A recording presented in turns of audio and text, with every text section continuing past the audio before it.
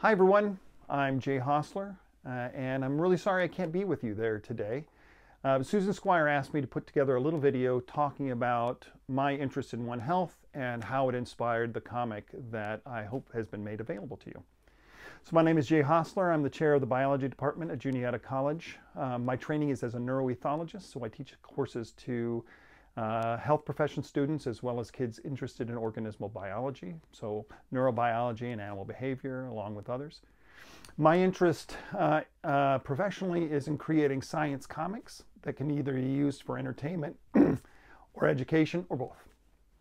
So what is it that drew me to One Health? One Health is interesting to me because my training as a biologist makes it pretty clear that you cannot remove components from an ecosystem or any kind of system without having fundamental and profound changes. This is true of human systems as well. So I am a type 2 diabetic.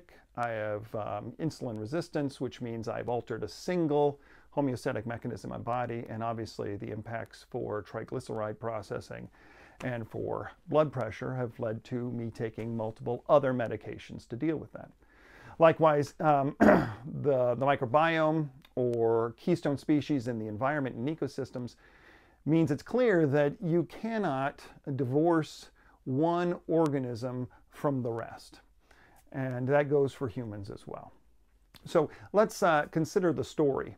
The story focuses on Rita Colwell, who is a microbiologist, a microbial ecologist essentially, who found a pretty critical link between the health of our planet and human public health in terms of cholera.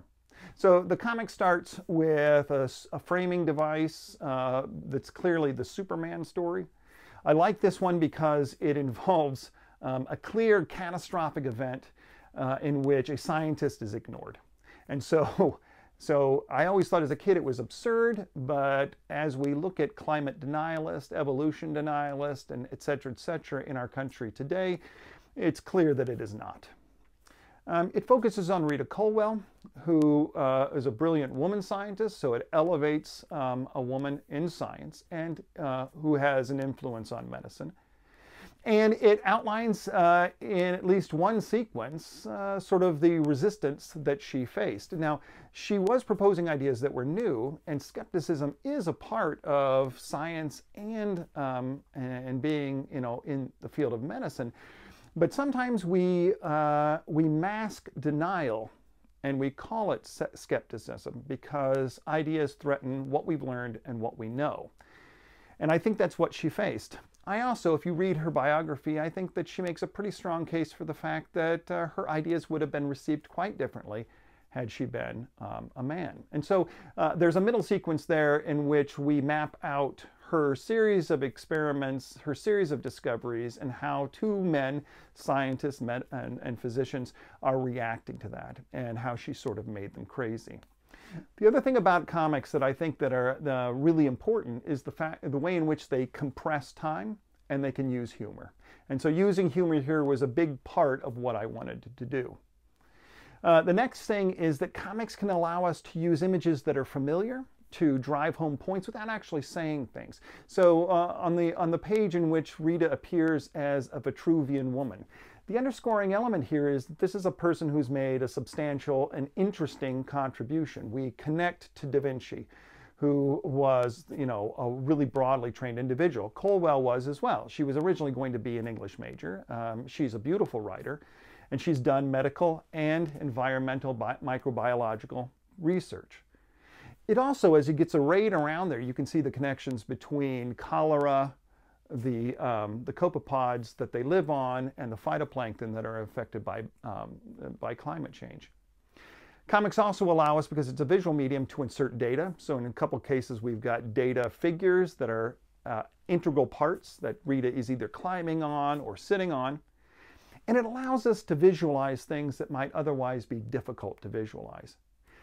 And most importantly, I think, in terms of comics, you can have characters that you can see and that readers can potentially identify with.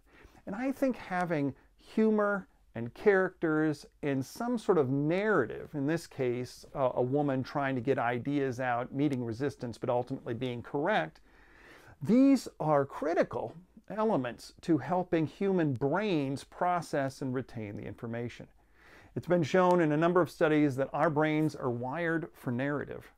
And if what you want to do is influence the way in which people think about health, think about voting for people who are interested and have our health needs in need, then what you need to do is you need to tell them stories, visual narrative stories that they can remember, that they are moved by emotionally, and that can then drive them to make the important decisions that can ultimately keep us all well.